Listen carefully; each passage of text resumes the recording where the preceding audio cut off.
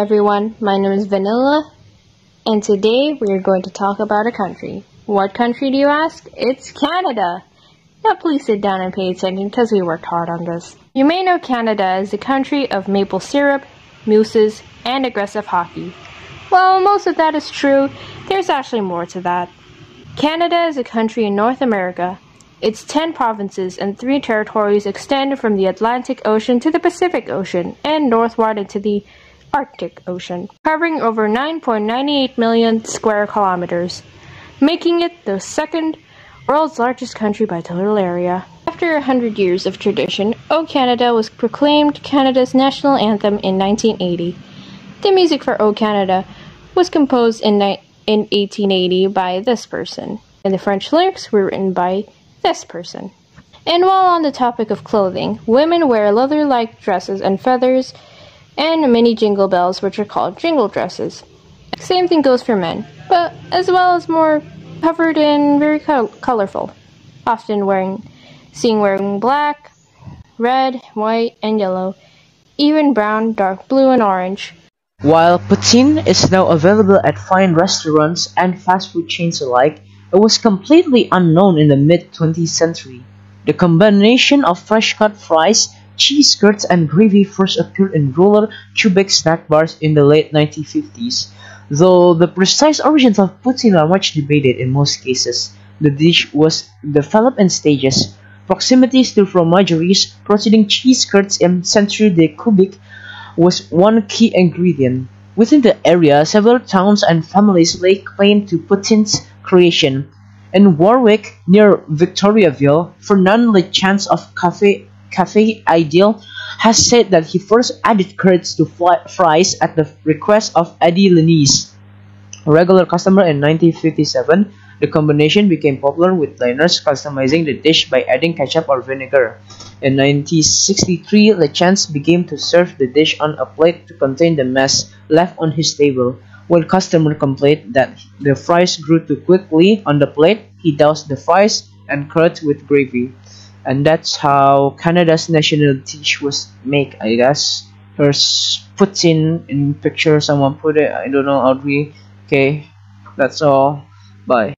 Even though we talk about many things about Canada right now, we have yet to talk about the history about Canada Day. Canada Day is public holiday. It is a day off for the general population, and schools and most businesses are closed. Canada's national flag is seen on Canada Day, obviously, and their flag consists of a red stylised maple leaf with 11 points at the center of a white background and vertical red bands. On the left and right side, not only present the cultural heritage of the nation, but also symbolize hope, peace, tranquility, and naturally dominate in the country. For ice hockey, a group of colleges, universities, and military and athletic clubs formed the Ontario Hockey Association in 1890.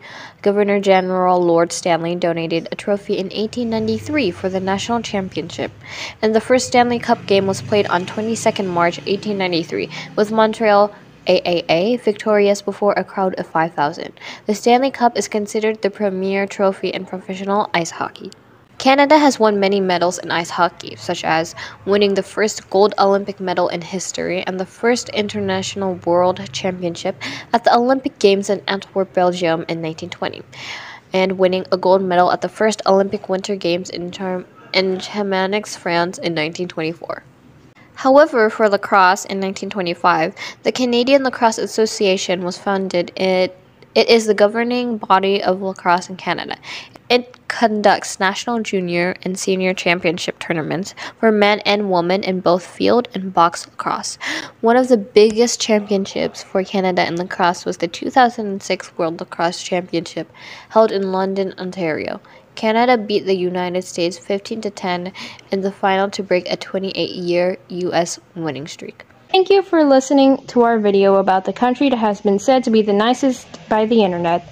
We're sorry if anyone is confused by this, and sorry if we offended some Canadians watching this, we are sorry. But either way, we want to say thank you for watching, and also subscribe to Vanos Gaming.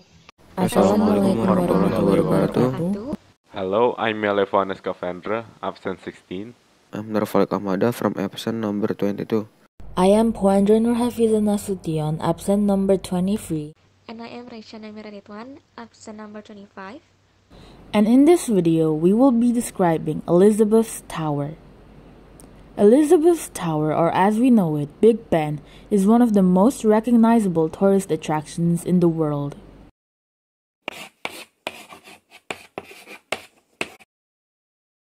It was first drafted in 1834 to be a part of the new Palace of Westminster, as the old palace burned down earlier that year. The clock tower was designed by Augustus Pugin, an English architect specializing in Gothic revival style. Using his expertise, he created the building before shortly passing away in 1852. The actual clock, though, funnily enough, was not designed by a clockmaker, but by a lawyer named Edmund Beckett.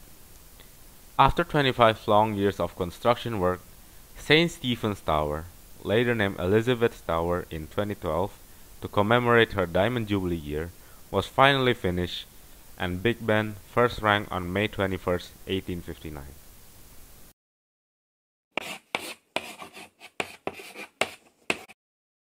Standing at an impressive 316 feet, the tower is the third tallest clock tower in the UK. The tower's square base measures 40 feet on each side and is made of concrete. The exterior of the tower is constructed from bricks clad, and the spire is covered in hundreds of cast iron roof tiles. The total amount of stone and bricks used in the construction was more than 3,000 cubic feet and 92,000 cubic feet respectively. In the highest room, there is the Ayrton light, which turns on when members of the parliament are meeting in the palace below.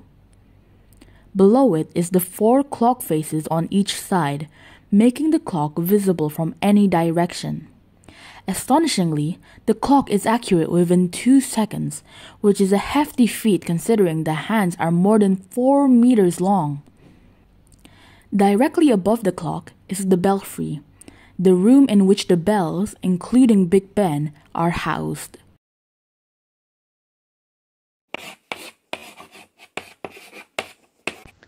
Big Ben is the nickname for the great bell which strikes every hour, though the origins of the name is somewhat unclear. It got so popular to the point that nowadays, people mistakenly use it to refer to the whole tower.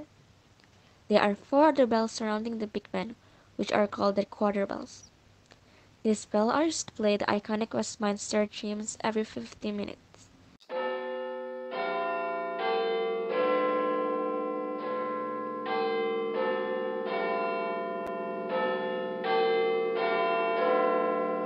The process of striking the bells as well as turning the hands of the dials uses no electricity and is entirely powered by gravity.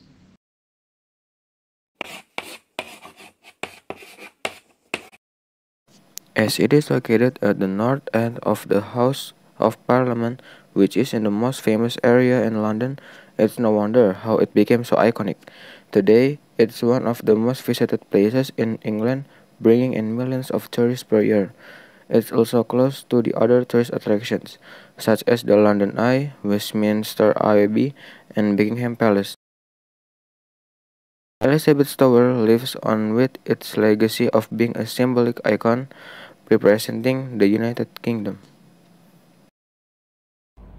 Thank you for watching our video. Wassalamualaikum warahmatullahi wabarakatuh.